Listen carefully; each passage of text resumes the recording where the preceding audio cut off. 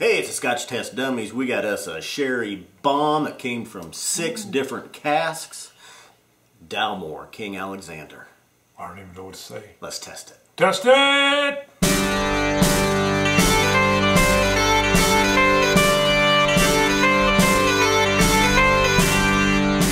All right, Bruno.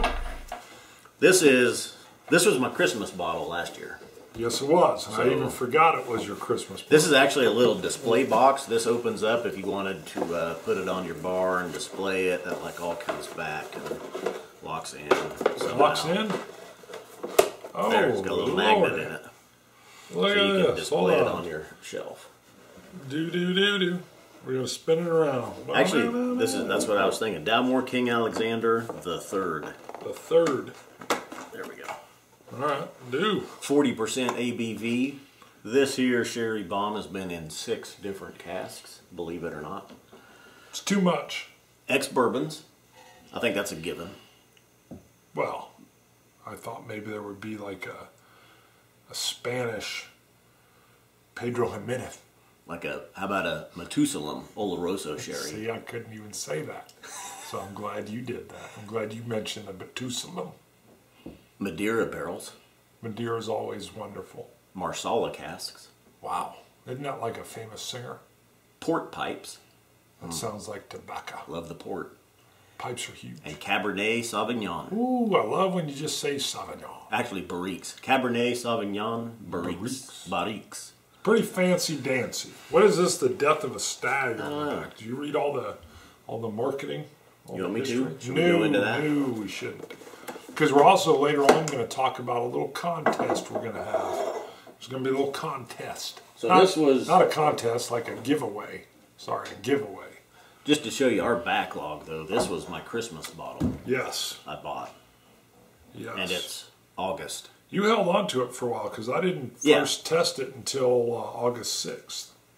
That was when I gave it to you even before that. I think it sat for a bit. Because you just, you don't. So that was just like a week or two ago. Right. I got it in as the Dalmore King. That's all you have to know it as. Boom, the king, baby, the king. Okay, now I'm going to tell you, Christmas Day, I was disappointed. I thought I got robbed. Really? Yeah. Well, now you're interesting me because, so it changed after it oxidized a little bit? I don't think that was it. It was when I finally got to sit down by myself in the silence. Not even on, I had it on Christmas Day and it was good, but I was a little disappointed. I thought, that's not really what I was expecting. But then it was a few weeks later, maybe a month later, I'm finally sitting around at nighttime. I was by myself and I thought, I'm going back to it. And I was like, wow. All right, that's what I was wanting. I think there was just too much going on Christmas Day. Really? Too many distractions, too noisy. You're cooking, you're doing this and that. And you're cooking. Enjoy it. Yeah, I'm not usually cooking. Yeah.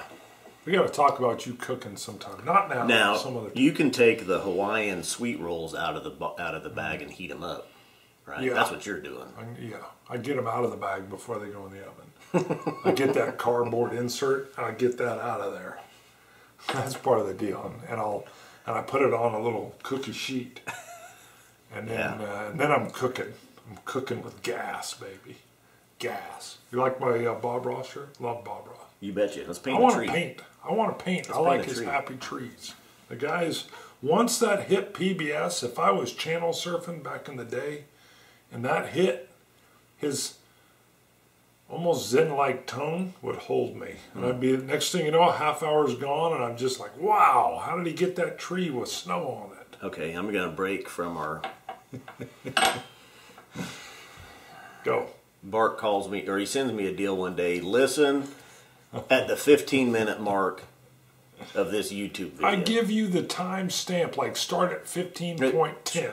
Yeah. So you don't have to like find this little tidbit. But I want to know what's going. I just want to listen to it and see what is being said. What's really the subject of conversation? This here. was another. So I know the it was another context YouTube channel of the subject. And I know you consider your personal time very, very expensive and like I'm precious. busy. I got a lot of stuff going.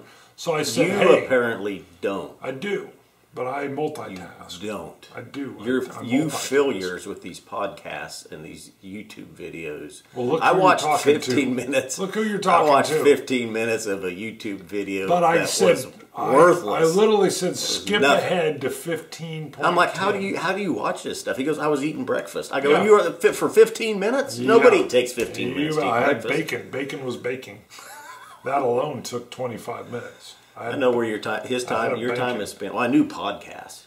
At work, you're always walking around, earpiece in, podcast. Boom. Talking. What? Bam. Huh? Oh, I'm listening to something. Right. That's what led to this show. Yeah, but I give him the time. I'm like, hey, check this out. So then he's on me for actually listening to the 15. Well, yeah. You listen to the 15, but I can't listen to it. I found the nugget that I knew he'd be interested in. I'm like, hey, just listen for 1 minute. Or watch, it was a YouTube show. Watch for 1 minute, start at 15:10. And then you're in. And what do I get? He calls me, you just wasted 16 minutes of my life. Exactly. I'm like, why didn't you skip to the part I told you to? How in the world? We're losing some viewers here. Sorry. Don't hang up yet. Well, if you're a fan of his, you've already quit watching because you don't have time to be watching. No, you got time for good stuff. It was good. Yeah. It's all subjective. Come on, you know some people watch our stuff and they're like, these guys are idiots. Yeah. Just tell me about the Scotch. Like they want a 2-minute review. Bam. Sherry, tasty, good, buy it or don't, do.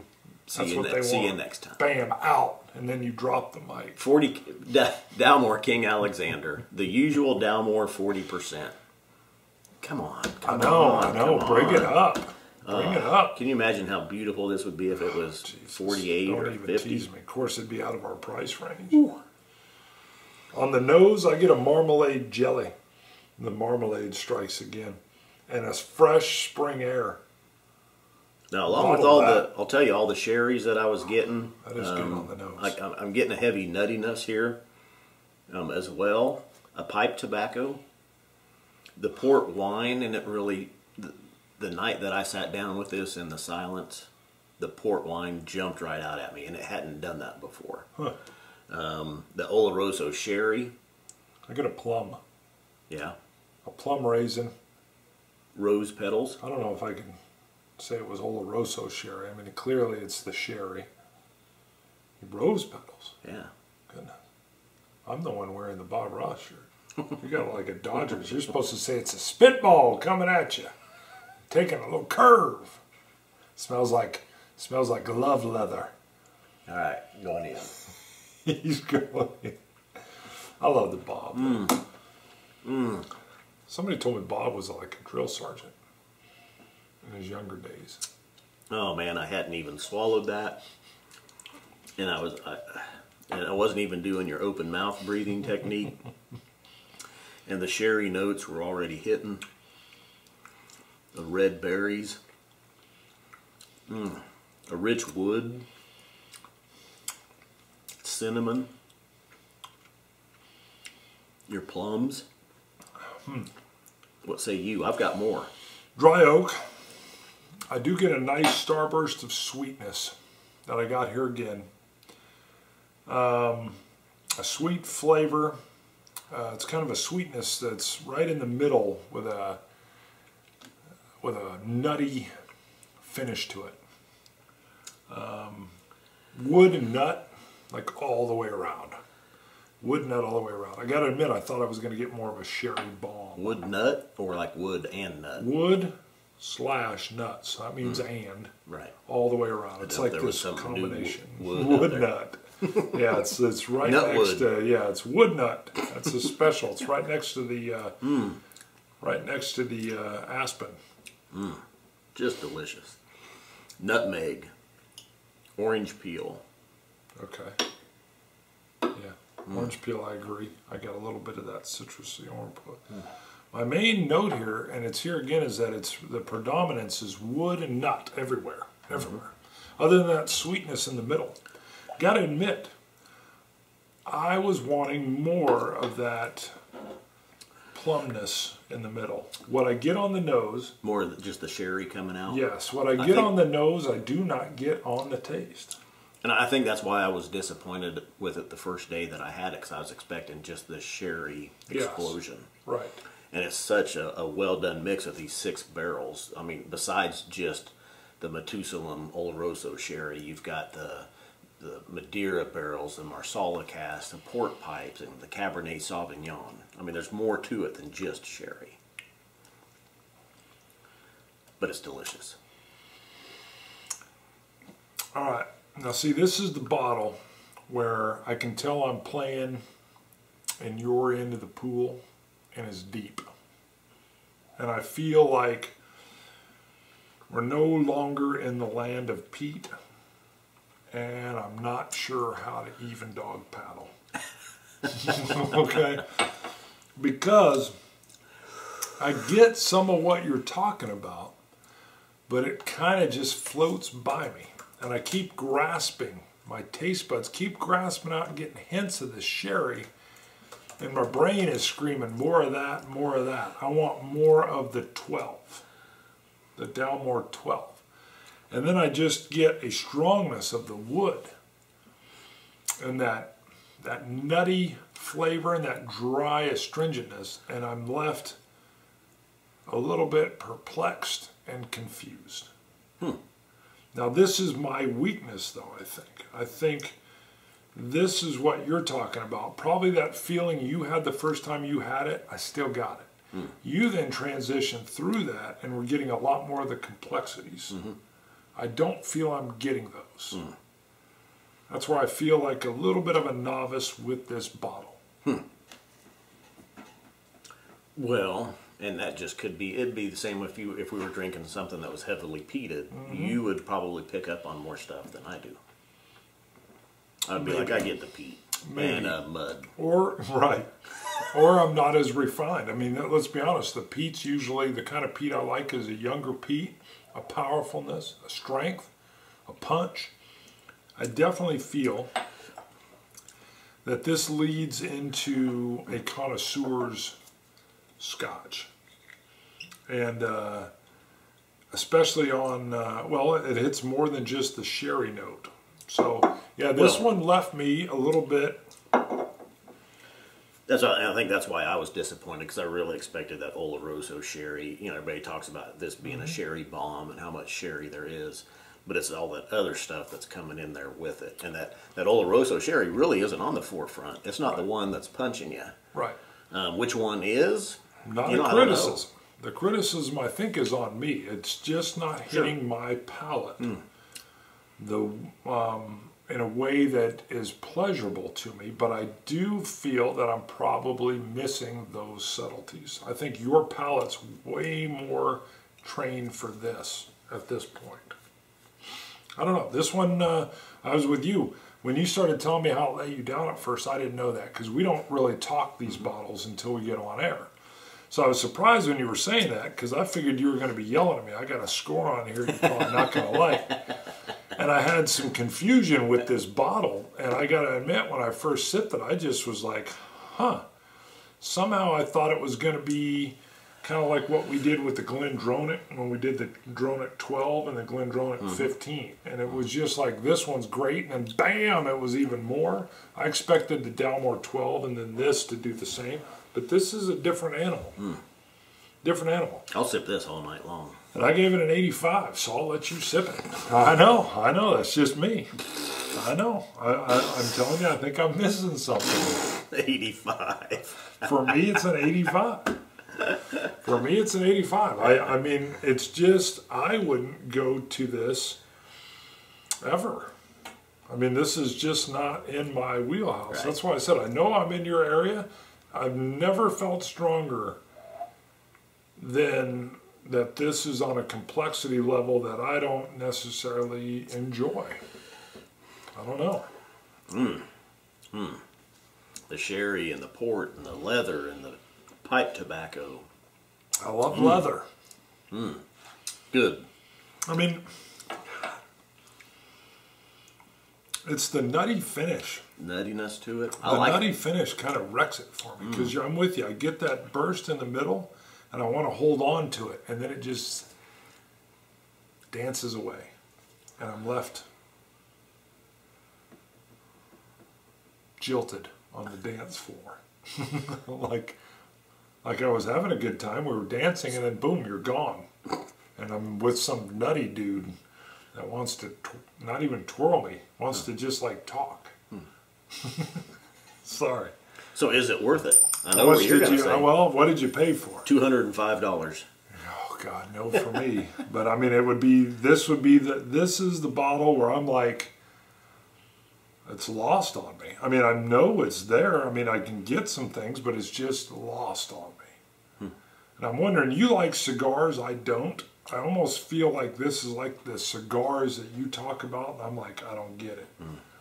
And I've talked to a lot of Scotch fans that love cigars, and they're lost on me the exact same way I feel this is. I don't know, it's the only way I encapsulate it. So why don't you tell me more? I don't think it's worth it for that much. How much? Oh, absolutely. Say $200. I think a little, well, it was $205. How old is it? Well, you can't really. I don't know if they even say. They don't, because they got so many different things in there. I believe it's worth it. Now, as I was sitting here thinking, though, if that's on, you're wanting something for a special occasion, and that's on the shelf next to Balvenie 21-year Portwood.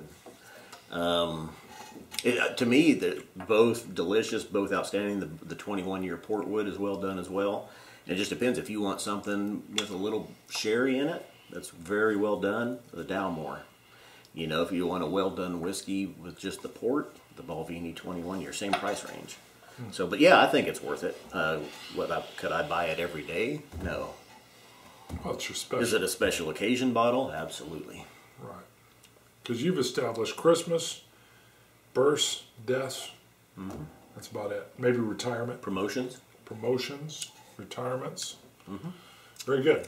Are you ready for? Let's do it. We're going to do a giveaway. Yeah, we're going to do a giveaway. Let's make some room here.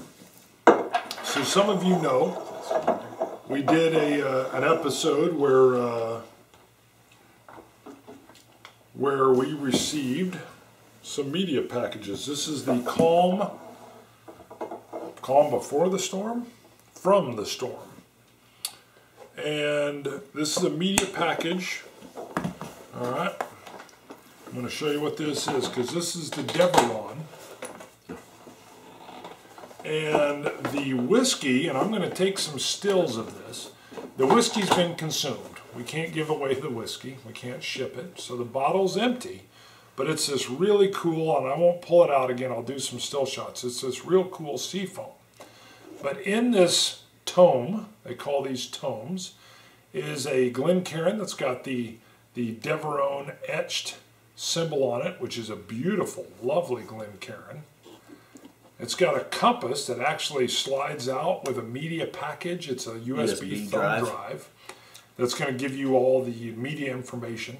So you've got this book thing, and then you got the coolest thing. And this is the hard part about giving this away, I admit. I don't wear watches, but it's got a little secret compartment and this beautiful watch, this Deveron watch. What else do you want to say? We're going to be giving this away. Said it. You took a long time saying it, but you finally got it out. Yes.